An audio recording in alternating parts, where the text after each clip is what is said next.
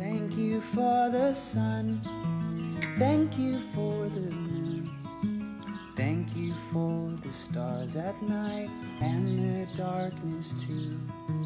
Bless you for your peace, bless you for your grace, bless you for your perfect love and your perfect ways. And all shall be well, all shall be well, all manner of things shall be well. And all shall be well, all shall be well, all manner of things shall be well. Use me as you will, remove my selfish pride, create in me a servant heart to bless your holy bride. And when my work is done and the seeds are sown, please receive my spirit, Lord, and welcome me home. And all shall be well, all shall be well, all manner of things shall be well. And all shall be well, all shall be well, all manner of things shall be well.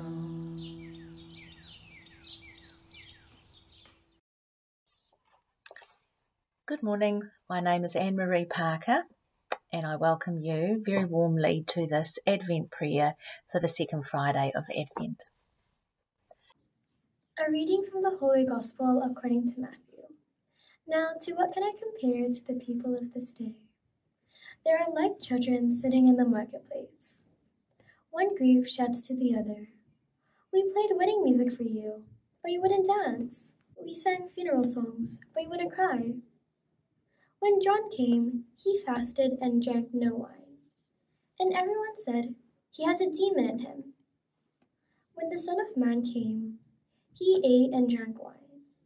And everyone said, "Look at this man. He is a glutton and a wine drinker, a friend of tax collectors and other outcasts." God's wisdom, however, is shown to be true by its results. The Gospel of the Lord.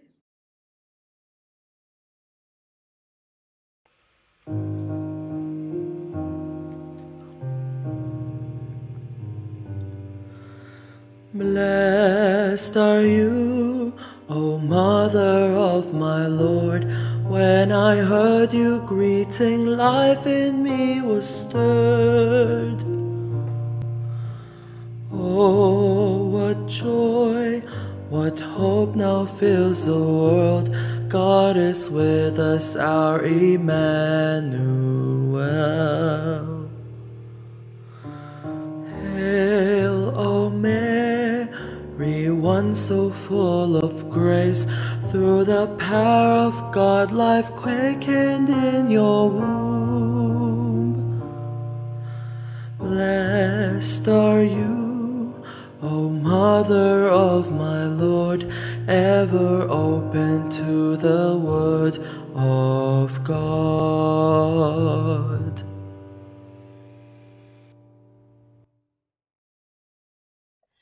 John the Baptist's passion was to prepare the world for the coming of the Messiah, Jesus. Some listened, others didn't. Jesus' ministry of healing, forgiveness, and transforming lives was also welcomed by some, but rejected by others. Our world cries out for God's mercy and love, and like John, we are called to prepare the world to receive it. Sometimes this is hard. Like John and Jesus, our actions for justice and call to love can be mocked and rejected. Let us pray. To God who reaches out to us in many ways, we pray, O God, hear us. For prophets who call us to justice, we pray, O God, hear us. For world leaders who act justly and walk humbly, we pray, O God, hear us. For those who are elderly and show us the path to wisdom, we pray. O God, hear us. For those who hear the cry of the poor and respond to their need, we pray. O God, hear us. For our own intentions,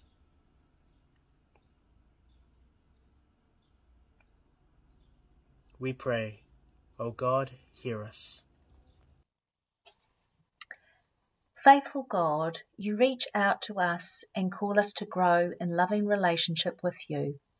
Give us ears to hear your voice and the courage to follow it. Through Christ our Lord. Amen.